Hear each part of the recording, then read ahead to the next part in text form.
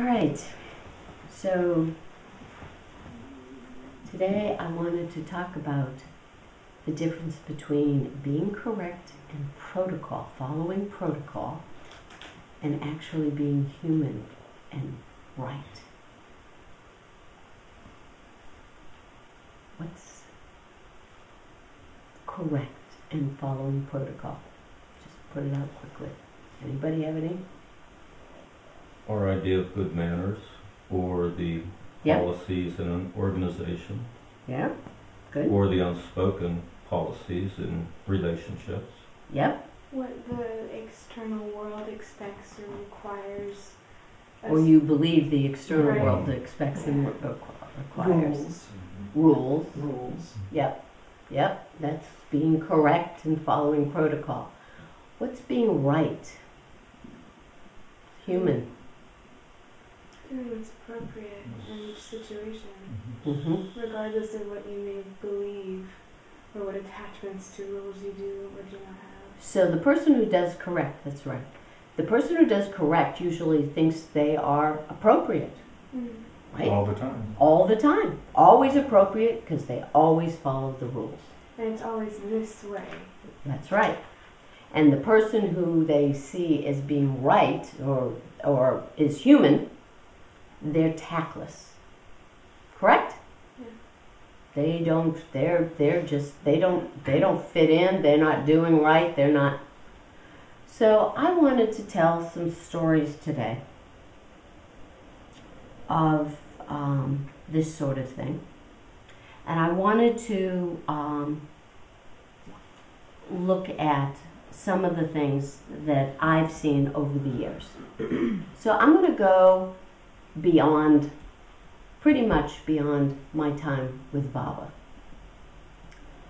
With Baba completely taught me the difference between being human and following rules. That was the thing he kept on showing me over and over and over again. So I'm going to be, here we go. First story. I am very, very, very pregnant with Aaron. And Ian is 3 years old. And there is a sandbox cover on the sandbox that played with at Yale Divinity School.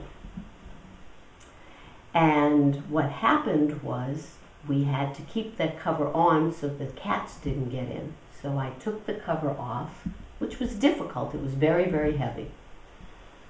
And Ian was playing. And then Ian had to go to the bathroom. Now, the apartment was maybe 50 yards tops from this. Yeah, you were there. Yeah. 50 yards tops. I did not cover the sandbox because we were coming back. I left all the toys, Ian went, came back, and we were playing. And when we came back, this woman who was in charge of the area, and she was a div student, so she was going to become a priest. Yeah. She was going to become a priest. Said to me, I had broken the rule. I was bad. This was horrible. How dare I? It was just like, and I'm like, I'm sorry, I am very pregnant. I can't do this. It's very hard. I will close it when we leave. We just had to go and come back. It's only for a minute. No, I was wrong. I was bad and wrong. And she was like really taking her job to the fullest. And let's get real. It was about a cover on a sandbox in a play area. So it never finished.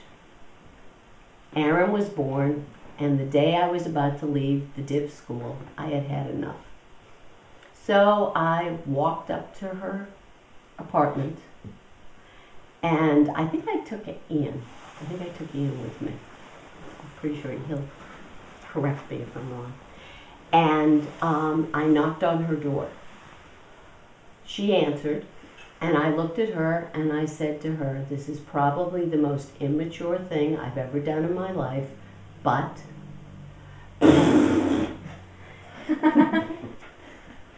and I turned and left. She was highly insulted, kept to her rigidity, and sent me a card quoting from the Bible anti-Semitic quotes.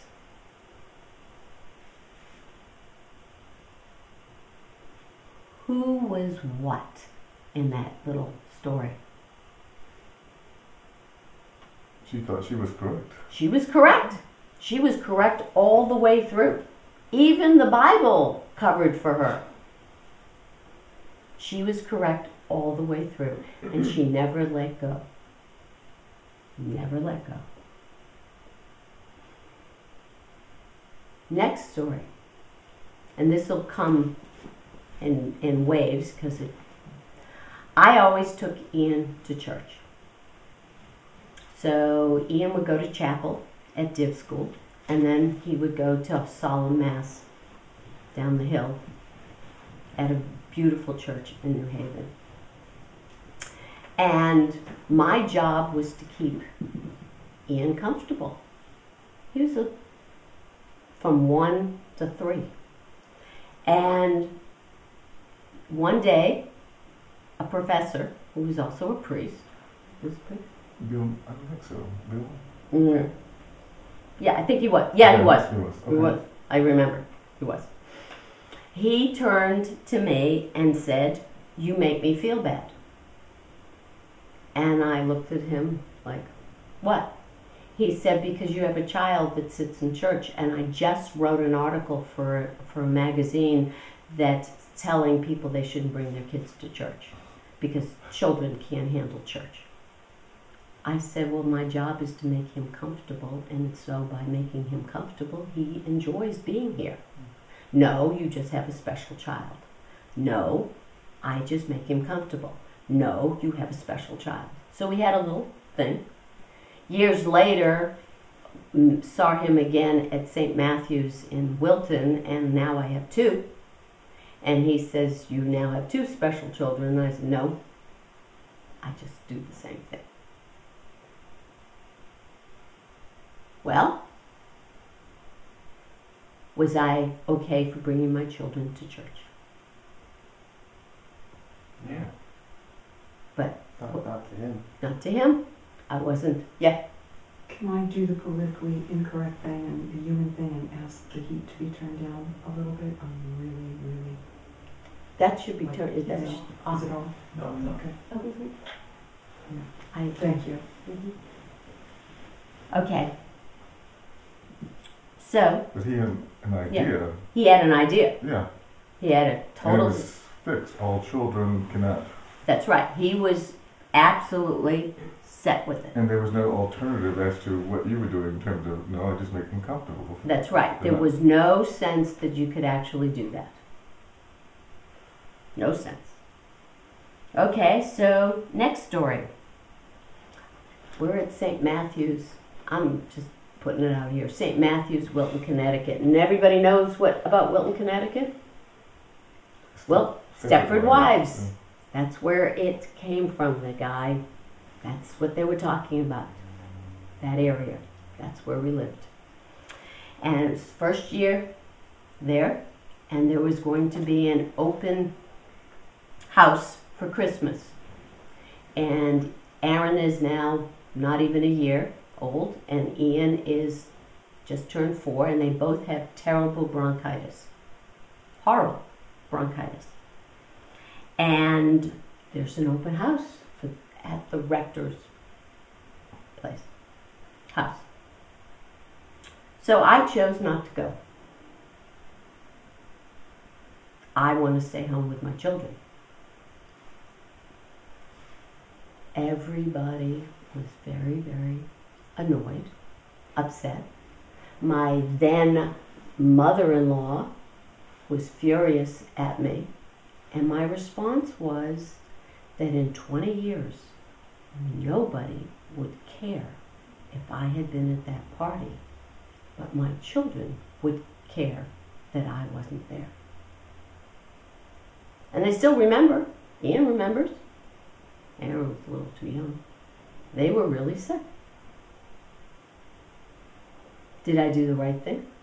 Yeah. Was I correct? No. No.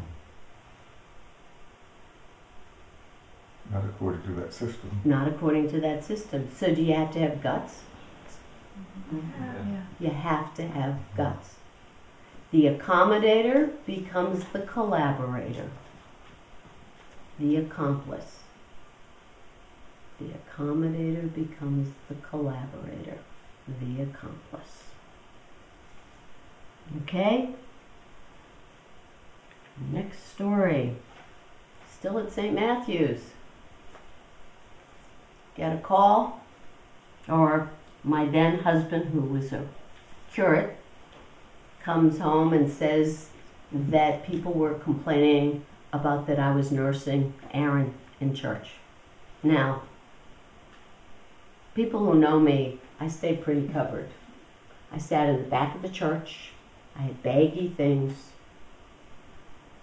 Who could see me? If they were all focused forward, who was looking? The only ones that could look was the choir. And that's quite a distance. They had good eyesight. But I kept baggy. I mean, there was nothing to see. So I was told that they may do that in India, but they don't do that here in the United States. So I called the rector, and I had a little conversation with him. And I said, so would it be okay if I brought a bottle and fed him with a bottle at the back of the church? And his response was, that was fine. So I said, so it's not about food, it's about breasts? And he said, we will not be talking about this ever again. And that was the end of it. I was not very correct, was I?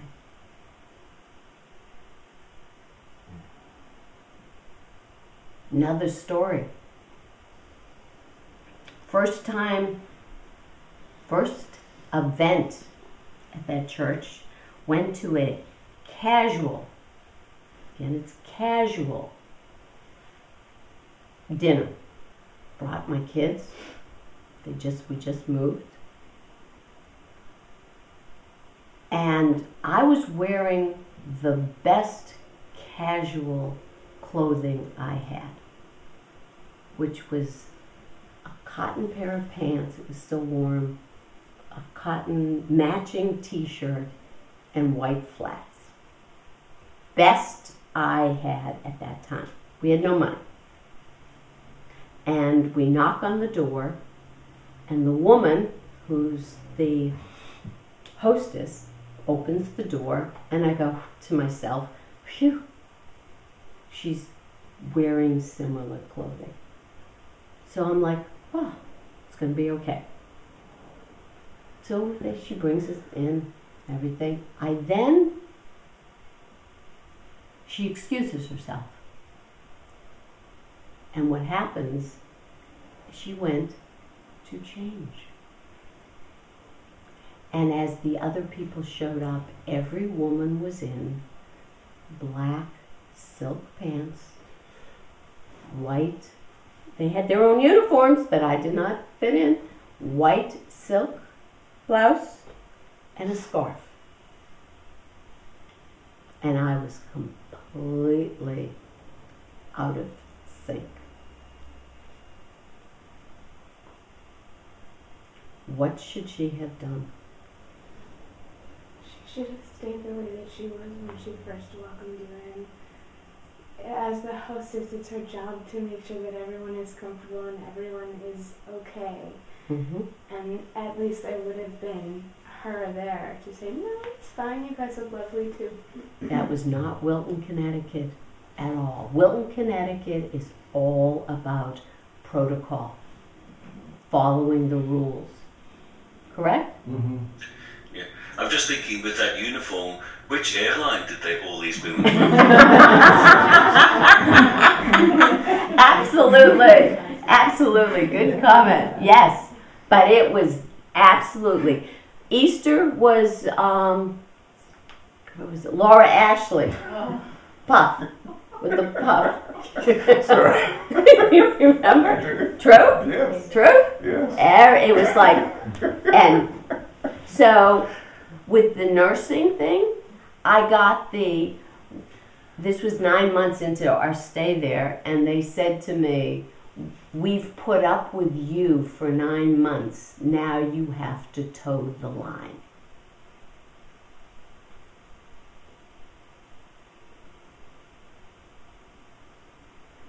So I did do something bad. That following week was Aaron's baptism, and I made sure Aaron and I were late for it. We got late. We were late for church. I was late for church. I made them wait. But, no. Human protocol. How many people here will accommodate in situations over and over and over again inappropriately?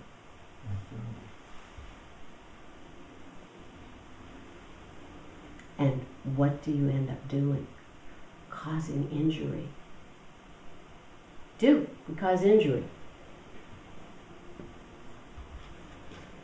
So, next story. Let's do the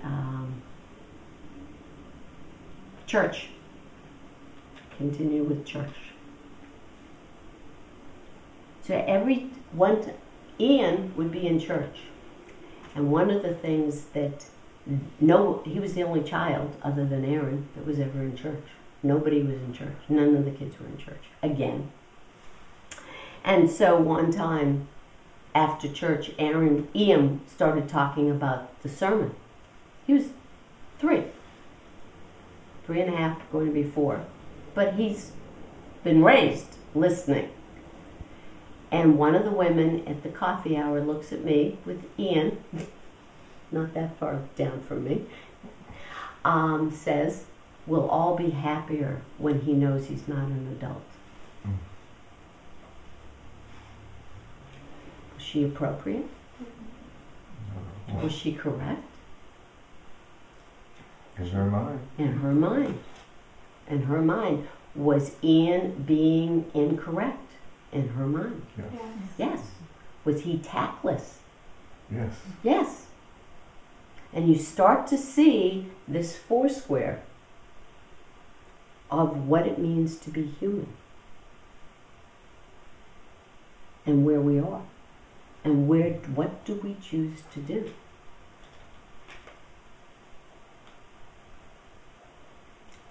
So, another story. I'm here in Baltimore, and I'm at a church in Pikesville. And most of you know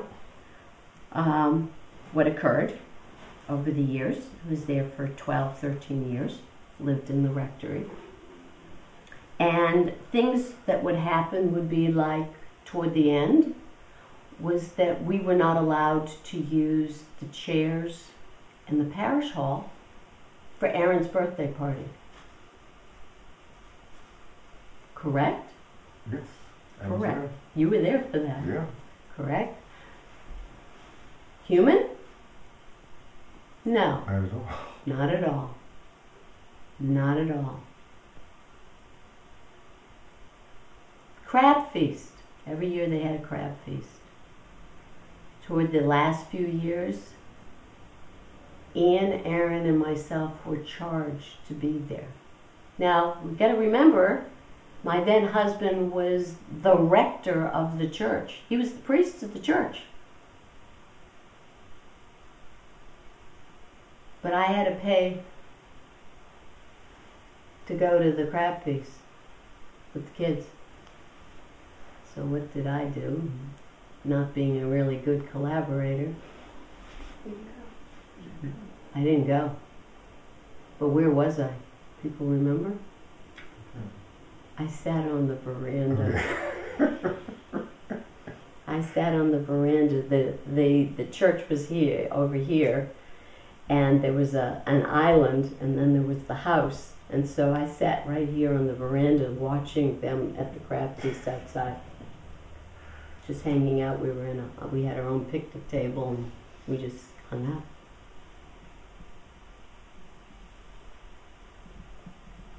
Following rules?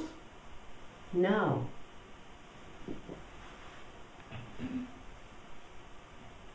Last story. I'm living here now. And I go to get my eyeglasses changed. And I go to walk into this place where this guy, I had always gone to this eyeglass store. And the guy said to me,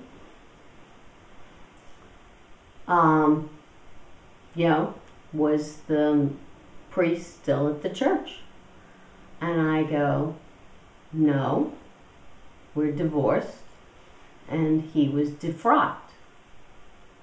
And he says to me, well, and I said he was defrocked for molestation, child molestation.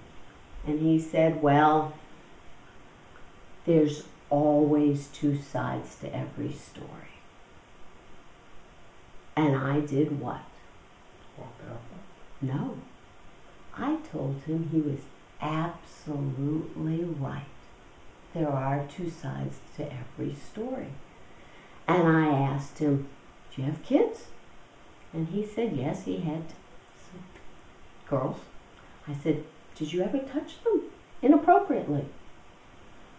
Ever? By accident, ever? He looks at me, he says, no. He said, maybe when they were babies, but no. I said, and he said, and if I did, I'd make sure I never did it again. I said, good, that's right.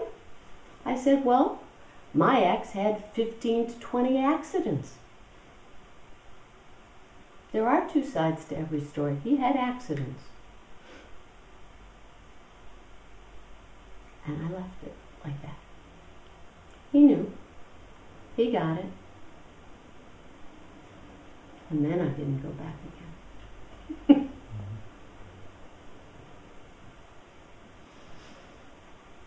Why do we follow protocol? It's something that in each of those stories, I caused something that people don't like. What is it? Uncomfortable. Uncomfortable, discomfort. So if we follow the rules, if we accommodate, if we just do exactly the correct way, though, follow those rules, we are not creating any kind of waves. And then what happens? You're hurting yourself. We're causing so much injury, especially and most importantly to ourselves. And we believe we're protecting ourselves. We really do. We think we're doing the safe thing. We believe we're actually protecting ourselves. And what we're doing is we're not questioning, are these rules good rules? Are these rules based on being human?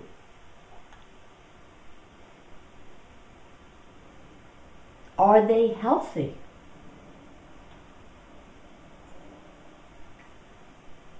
And most people don't question it at all.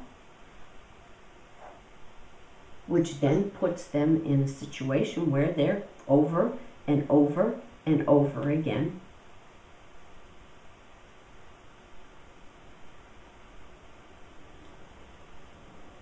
hurting. There was a great one, just remembered, at the church here in Baltimore, where at coffee hour somebody had brought cookies. Usually did. And Ian and Aaron, they were maybe 9 and 6, something like that, maybe a little older. And they went and they started eating the cookies. And of course, what did I get? I believe it was a phone call from the person who made the cookies that Ian and Aaron were inappropriate for eating the cookies and that they were eating too many cookies at coffee hour and that they needed to be stopped. So what did I do? Did you bake cookies? Or? No. I went. I first had the kids write the letter they wanted to write, which was a right-on letter. And then they wrote the letter. They were so polite.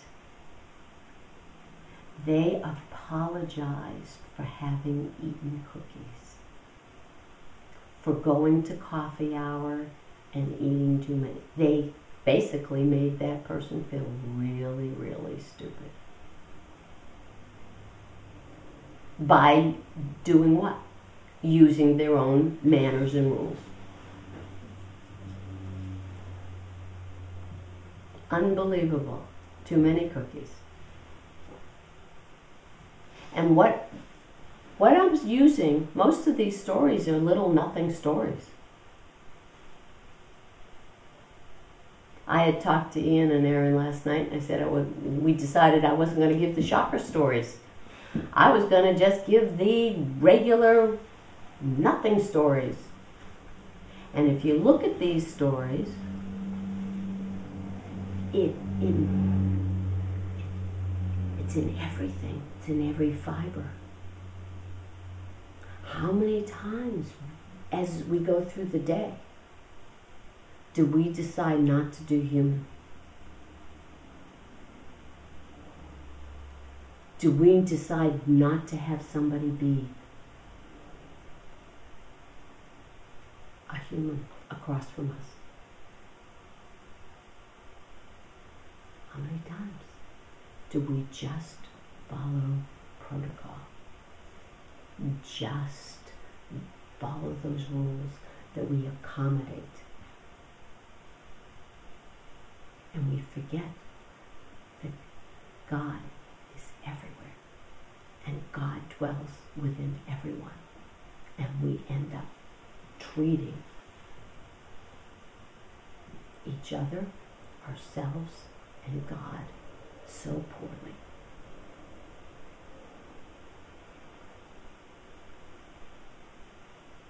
Yeah. I have a question. In some of the examples that most of the examples that you gave, I can really see what's human and what's not human. But then there are the situations where I'm I'm back and forth with the voices, and it's kind of look at this way, then I'm looking at it that way, looking at it this way, looking at it this way. Obviously, the need is to go in and know it's really human. But boy, that's tricky. It's really hard, and so sometimes you're called to act immediately, and then you just have to go with something.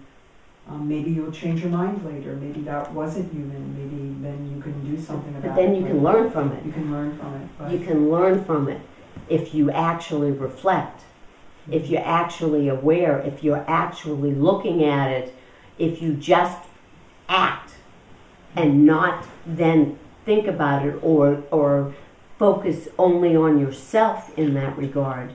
Yes. Then you can't learn from it and you can't see, oh my God, I wasn't human to that person. I didn't really care about that person. Okay. Does that make sense? Yes, okay, you can use the bathroom.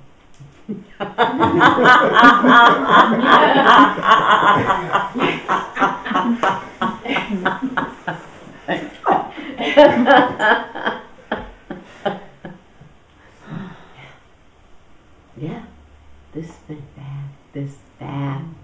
No, these two are both following rules, basically. When we decide to be human, we're still not human.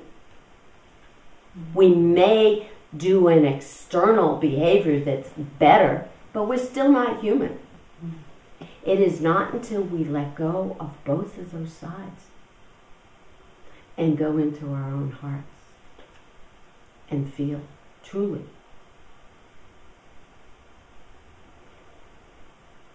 Then we get to be appropriate and human. Otherwise, we're tactless and we get to be called correct.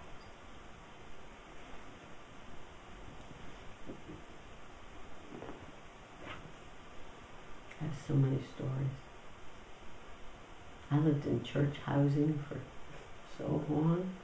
Man, correct versus, oh my God, human.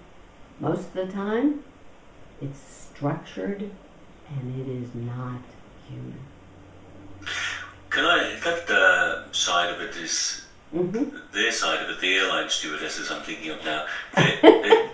Yeah, that's pretty easy to see that side. Right, that is. You come along and, you know, it's pretty easy to see with you standing there not wearing the same clothes that it's, you know, it's all going to go to hell in a handbasket because you've worn the wrong colour shirt, blouse. Right. So that's easy to see. The whole structure will fall apart. Right. But what I find difficult is when I'm standing there in your blouse at that, confronted by those women, and when I'm in your shoes, why does it always feel like, even when I do my best to conform, I still feel like I'm falling down the rabbit hole? Okay. I'm with you 100%. Okay. One of the things that I always felt with the joke about Wilton, and see if this answers anything, was that nobody fit in. But nobody tells you that. Nobody tells you. That was the joke. That was the joke. That he lived there a long time. That nobody actually fits in. The rule is that everybody is to conform to a structure that nobody knows who set the structure into motion.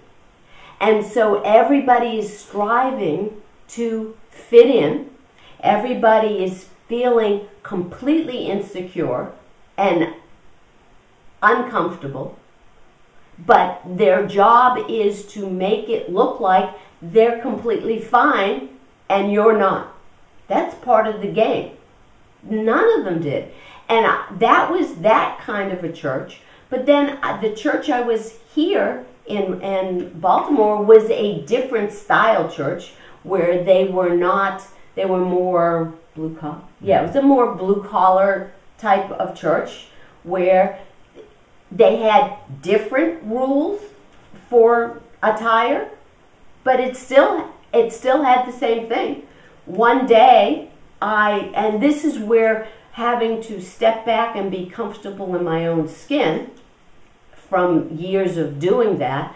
And one time I walked into the church during a Saturday as everybody's getting ready, the flowers and everything, and I had on pink chucks and anklets and a pink dress, short dress, cotton, summer, and I was in chucks. And everybody knows what chucks look like? The sneakers, Chuck sneakers. Converse chucks. Yes. Only mine were magenta. And I had different colored ones. I liked different colored ones. And one of the older parishioners, who was a sharp guy, simple but sharp guy, said, "I dare you to wear that to church." And he knew I wouldn't, but he didn't. I wore it. Then I was in church with them. People stared. I didn't care at that point. Didn't care. But that's the thing of being able to be comfortable in your own skin no matter what you're doing. Yeah, I just to give something occurred to me there. Maybe I could share this. Just with the clothes metaphor again, I thought of the Emperor's New Clothes, the Hans Christian Andersen's story. Yeah. And everybody was in that four square, and the only person that's not is off the four square is the child. Out of the mouth of babes. That's comes right. the cry, he's wearing no clothes. That's right. Yeah. The kid is off. The child is off. That's right. He's not playing he's just being alive and human and comfortable, and he's just saying what he actually sees. That's right. Because all the people in that story, and by the way, in Wilton, I used to tell Ian and Aaron the Emperor's New Clothes story was told 1,000 times, because that's what it felt like. We were living in the Emperor's New Clothes story. Lived in it. And that everybody was afraid to say that the emperor had no clothes on. Everybody there. And that is the game.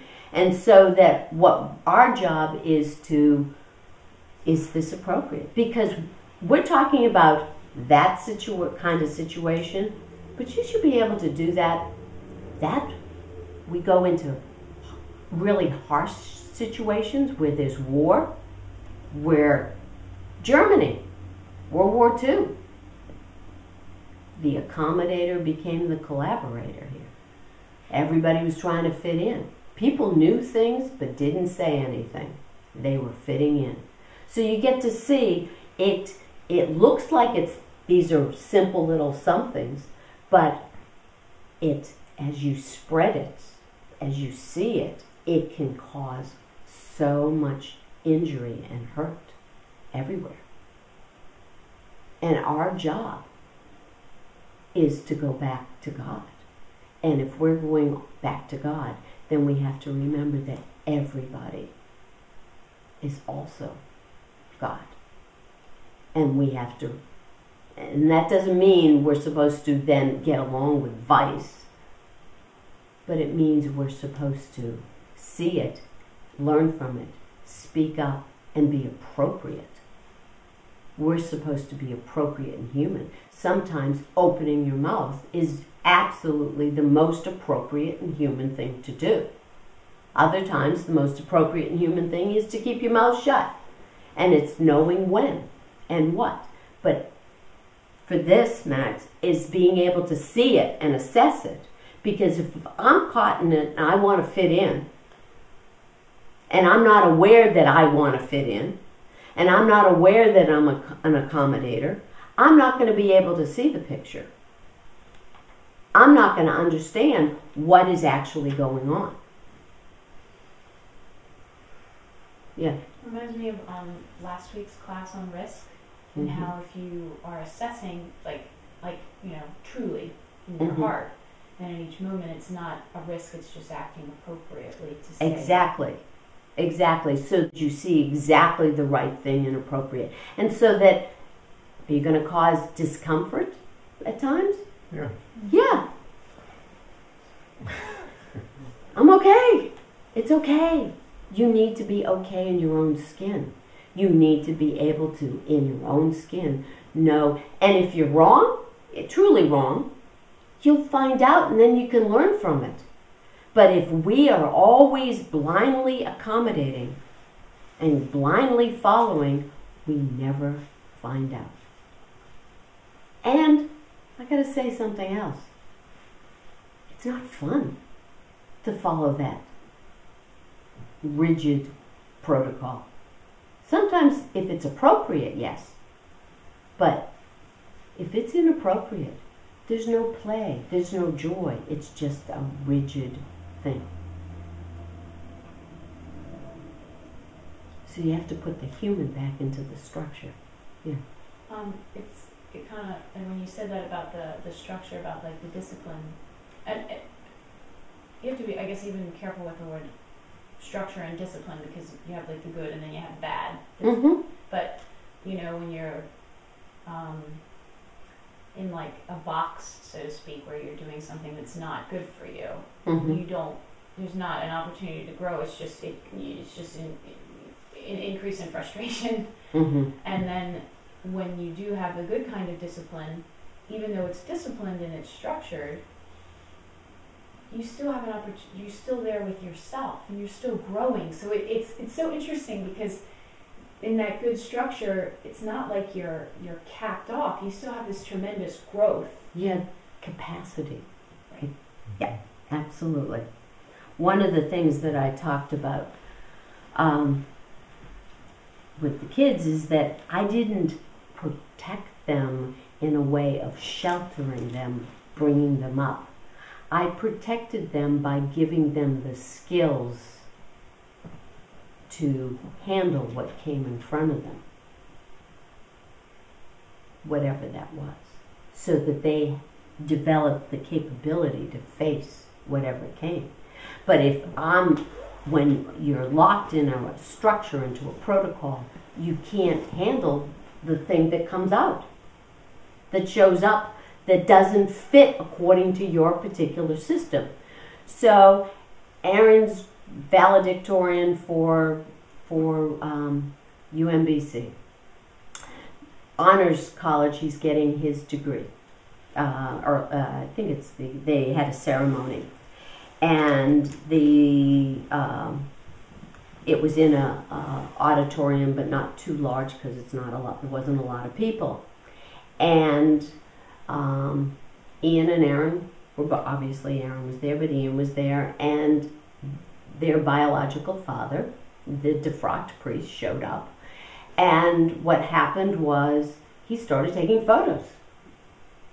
And Ian and I are somewhere, and this guy is taking photos of Ian. And he started to take photos. And Ian walked up to him publicly. He was sitting down, and he walked up to him and said, "I don't appreciate having my picture taken by a convicted child molester, and do not take a picture of the one you molested." Boom! Everybody in the area went, "Huh?"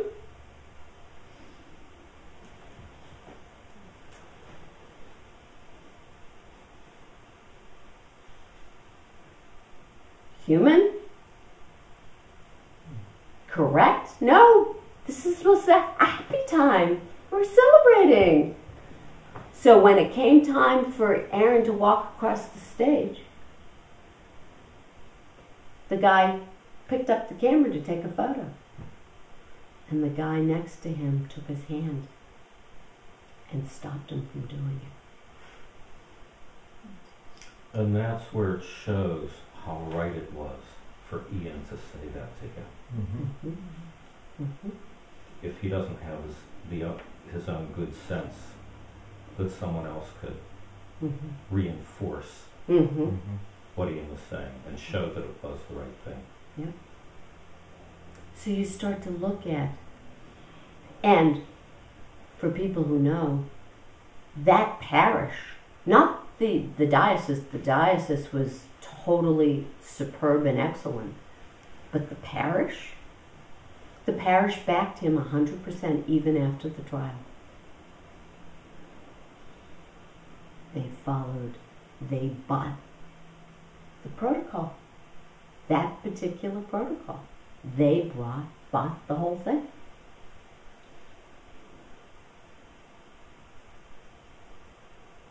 And it took that parish years to heal.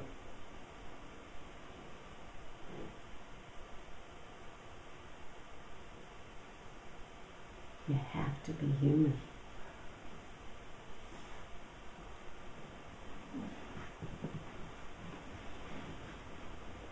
Not easy. Lots of times. How many times have we been in rooms where somebody says something and we just...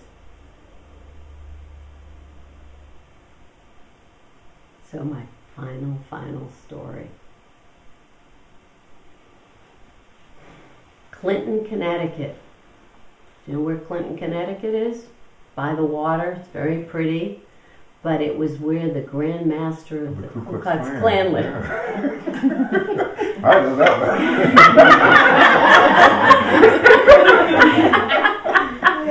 one. Favorite place.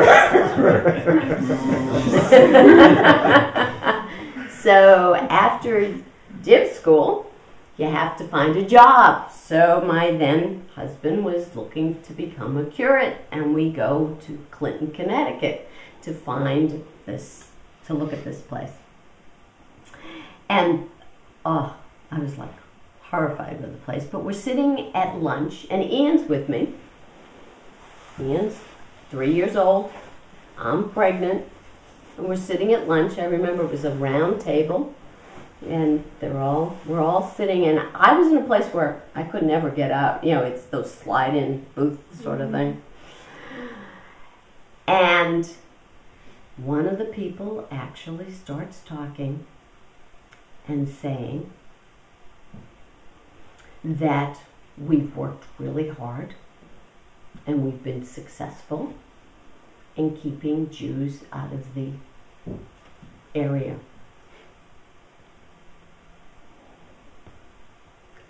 Well, except they forgot me, because I was sitting there. And though I was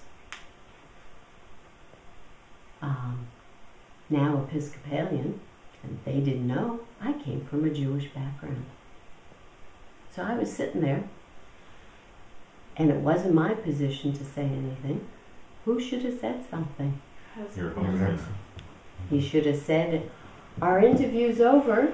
We're leaving now." Let us help you with that goal. Exactly. I started sliding under the table, which is my tendency when those things happen, and I don't have a place to go, or I'm not allowed to use my mouth. I sort of start doing this. Slide under the table. He didn't say a word. Not one word.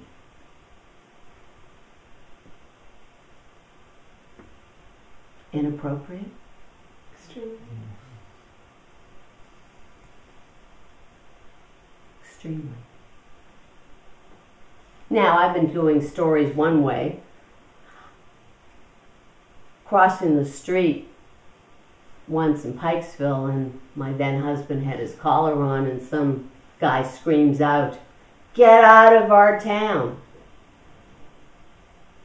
And I screamed back at him. I don't remember what I screamed back at. I screamed something back at him.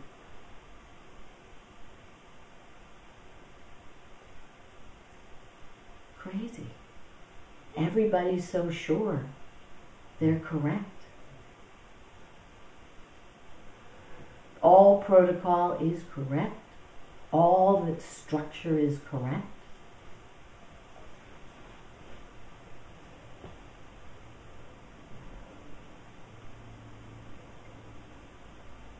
The great story of Baba I know I said I wouldn't tell another story, but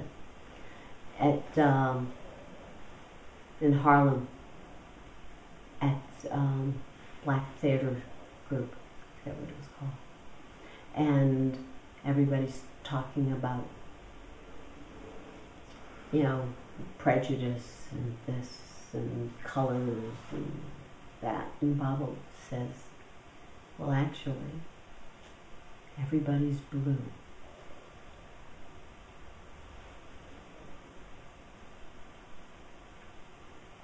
Because that's the truth. We're all blue. That brilliant, exquisite blue that when we turn in and let go, beautiful blue, and we're all that.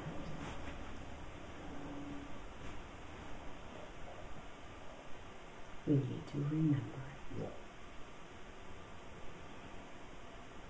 So work on that 4 square.